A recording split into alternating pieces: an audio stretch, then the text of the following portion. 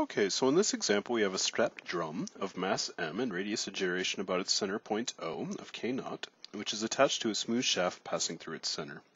We're told a cable that was wrapped around the outer radius of the drum is attached to block A, and a second cable wrapped around the inner radius of the drum is attached to block B. We're asked to assume that the cables do not slip on the drum, and to assume furthermore that the system is released from rest.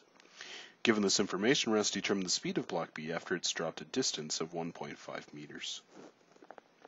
Okay, so to solve this problem, we're going to go ahead and start by drawing a free-body diagram for the system. We know this is a work energy problem because we're looking for speeds, in this case the speed of block B, after a change in distance, and that's a key indicator to us if we want to use work energy. So I'm going to draw a little free-body diagram up here, and if I do that, and again we're going to do this for the system, we want to make our system as big as possible when we're using the work energy equation. We're going to have forces on this of ma times g, we have forces of mb times g acting down. We'll have the weight of the big pulley, which will be m times g. We'll have reactions at the center here, which will be ox and oy. And I think that should be just about it. So now that I have that, we can look at this and we can say, does anything here contribute non-conservative work? Well, we know that the weights will be accounted for in the potential energy, and so I don't need to worry about that. And we furthermore know that the points OX and OY, because O does not, or I should say the forces OX and OY, aren't going to contribute work because point O doesn't move.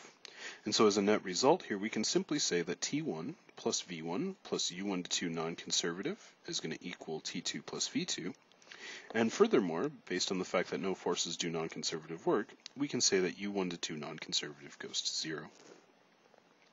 Now in addition to this, I'm going to want to be able to account for everything else. We're told the system is released from rest, which means that the initial kinetic energy is 0.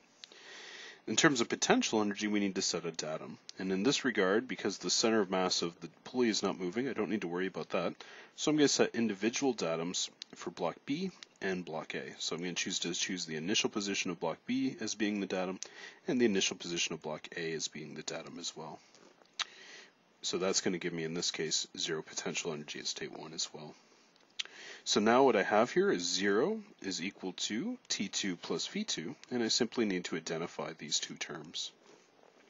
So in terms of T2 at the second state, we're going to have the pulley being in pure translation, so it's going to have a kinetic energy of 1/2 I about O times omega 2 squared.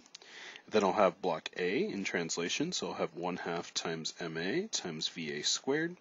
And I'll have block B in translation, so I'll have 1/2 times MB times VB squared. I can also write down V2. So in this case, we're going to note that V2 is going to move down a distance of what I'll call D. So I'm going to have minus MB times G times distance D.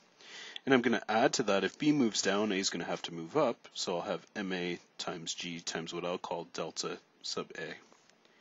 Now if I equate these two things, or more accurately just substitute them back into the work energy expression, what we'll realize is that we currently have one equation with 1, 2, 3, 4 unknowns. And so we need to find a relationship, in this case via kinematics, that helps us solve for those unknowns. So the way I'm going to do this is I'm going to note that point O, because the center of rotation, is an instant center. And if I have that, I can say that VB is equal to R times omega 2, or if you would, omega 2 is equal to VB divided by R. That'll be one equation that we can use to eliminate one unknown. I can use somewhat similar logic and say then that the speed of block A has to equal big R times omega 2, which is going to equal, in this case, big R times quantity VB divided by R. So that'll give me another unknown which I can use and substitute in the equation.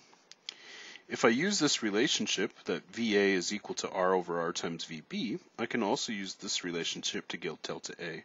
So in this case, I'm going to get delta A is going to equal R over little r times the distance traveled, which is be delta B, which is going to be, in this case, R over R times the distance D. If we plug each of these three kinematic results in conjunction with the definitions for T2 and V2 back into the work energy equation, what you get is a single equation with a single unknown, which you can use to solve for the speed VB. Since that's a relatively straightforward exercise in linear algebra, I'll leave it for up to you to do, and I know you got it. So I'll simply wish you the best of luck. Take care, everyone.